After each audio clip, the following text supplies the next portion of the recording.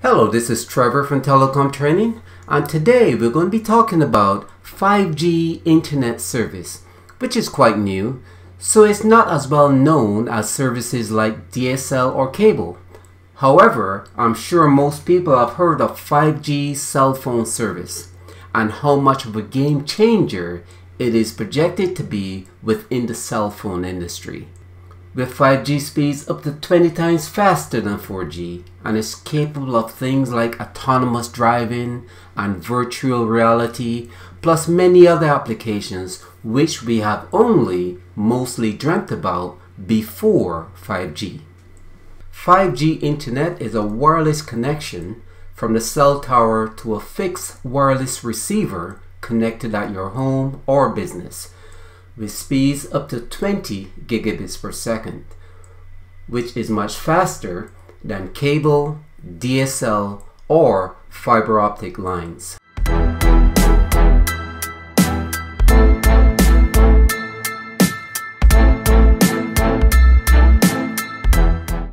"5G internet is currently mostly being rolled out in rural areas where there's poor service or no service at all.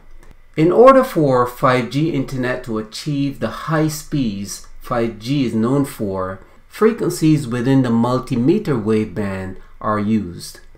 The negative impact from using frequencies within this band is that the transmission range is limited to a maximum distance of 1,500 feet or 457 meters. As you can see here, the transmitting antenna is in very close proximity to the subscriber's premises. There are three types of frequency bands used with 5G cell service. There's the high band, the mid band, and the low band.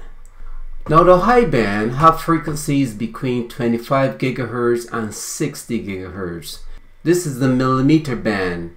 This is the band which is responsible for the speeds that 5G has become known for, of 20 gigabits per second. However, the range is very short, of 1,500 feet or 457 meters. So there's a trade-off.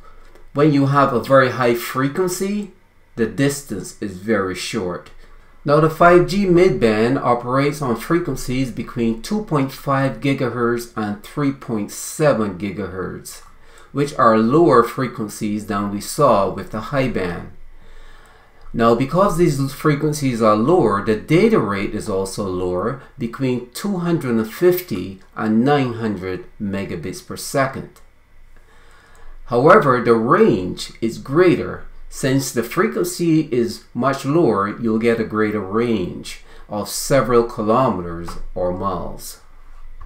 Now the 5G low band use frequencies between 600 and 850 megahertz.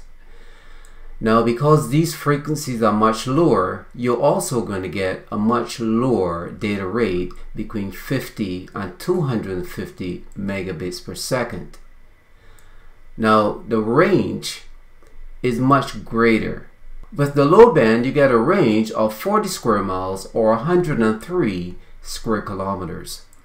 Now here in this slide, I have the high band, the mid band, and the low band all on here together. And you can see that with the high band, you have the high frequencies here, high data rate, but lower distance. And for the mid band, you have a lower frequency, lower data rate, but the range is a bit greater of several miles in comparison to just 1,500 feet.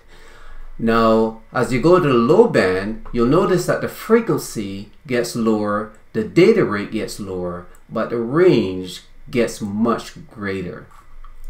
So I just wanted you to see that comparison here and what happens with 5G. So for 5G internet, ISPs would use a high band in order to provide the highest speed to the subscribers.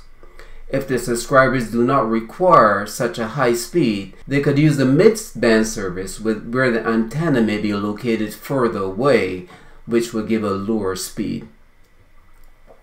Or they can also use the low band if the customer requires a speed between 50 and 250 megabits per second.